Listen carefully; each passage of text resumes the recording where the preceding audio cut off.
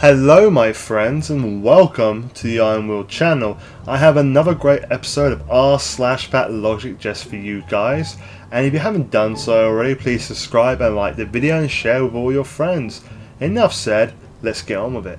This one is not a post yet by somebody, but this new post has just come out for Cancer Research UK, who have been accused of being fatphobic in the past, and it has three signs or three bits of packaging from cigarettes, and it says obesity is a cause of cancer too. So I'm gonna give it at least maybe a week before someone of a certain size, shall we say, sees this and freaks out and starts calling Cancer Research UK fattest and, you know, fatphobic and all other junk which comes with it associated. But in my mind, there's nothing wrong with this. It is telling them the truth. Because let's face it, we're all a bit big in the UK, because this is clearly done inside the UK. This is one of our train stations, obviously. So guys, do you think this poster is going to cause a lot of fuss? Because I think it will. Like seriously, I feel bad when I see such photos. Do you know what I'll give to have a body you're saying is fat there? I feel mocked. Well, if you're saying that you would give anything to do it, you know, to get to that kind of body, then why don't you? It's all about talking, but when it comes to action, people are very, very quick to do nothing about it. So do yourself a favour, stop complaining that this person has, you know, said something about their own body, and do something about your body, and just move on. Guys, what do you think about this one? Do you think it's right for somebody to say, oh, I'll do anything to be like you, apart from put down the fork? You don't get to decide what health looks like for other people. That is very, very true. You cannot diagnose every single element of someone's health just by looking at them. But sometimes you can, like for example, when someone has the flu and they have a runny nose, sore eyes, you can tell that they've got the flu.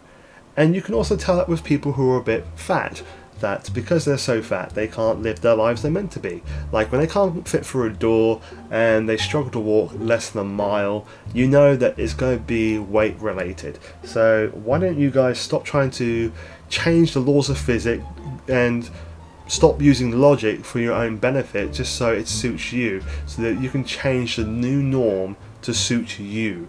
I'm sorry, it's not normal. Get over yourselves and stop trying to change it, because it's not normal. All food is good food. Is it now? Really? Here's me thinking that KFC, McDonald's, Burger King and all those other fast food chains, their food was really not healthy for me and I shouldn't eat it too often. Maybe as a treat, maybe as 10% of the time throughout the year, maybe only 10%. No more than that, otherwise it's a bit like gluttony and pretty much overindulging. Don't know about you guys, but that's how I feel about that one. How about you? Things you owe no one. 1. Toned and tanned legs. 2. A flat stomach. 3. A head devoid of grey hair. 4. A body devoid of hair. 5. Flattering clothing. 6. The pursuit of health. Some of these topics, I actually agree that you do actually owe these. You don't owe any of these things.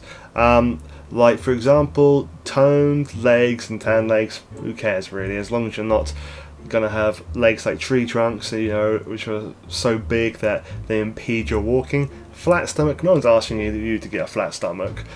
A head devoid of grey hair, which is impossible because I actually haven't got any hair left. It's all gone bald, so I don't care anyway.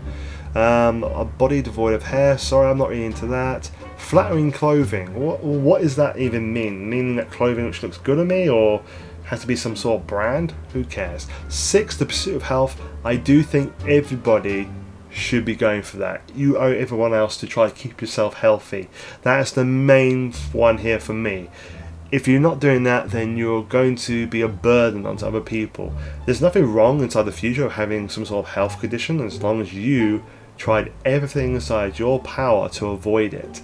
But because you were, shall we say, when you were younger, didn't do that, that is when it's kind of a problem to me, because of your bad actions, someone else has to pay for it now. Well, my friends, we've come to the end of this episode of Fat Logic, and it's been a pleasure making this video for you guys as always.